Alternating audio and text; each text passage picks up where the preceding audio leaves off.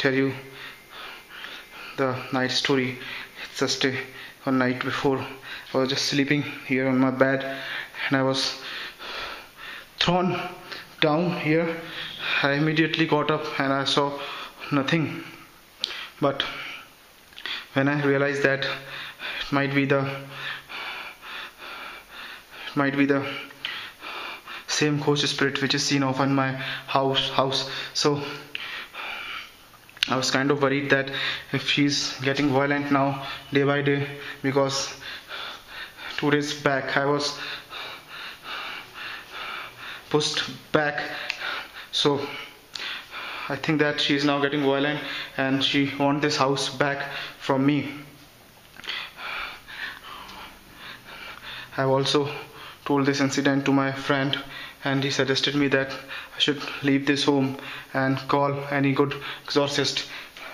But I'm not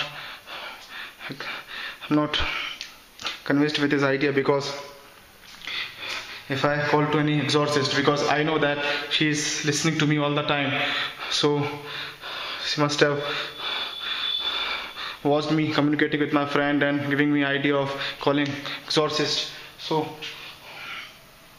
I think she have also listened that. So if I get exorcist, and if exorcist goes back after communicating some task, she might be more violent. So I was like, oh shit, my god, seems that she is holding that skull which I found in my storeroom. Hey, is it your skull? Is it your? Oh yeah.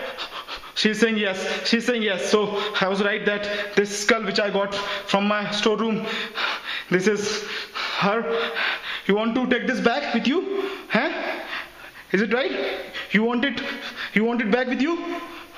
Oh yeah. She's saying yes. Oh my god. Okay.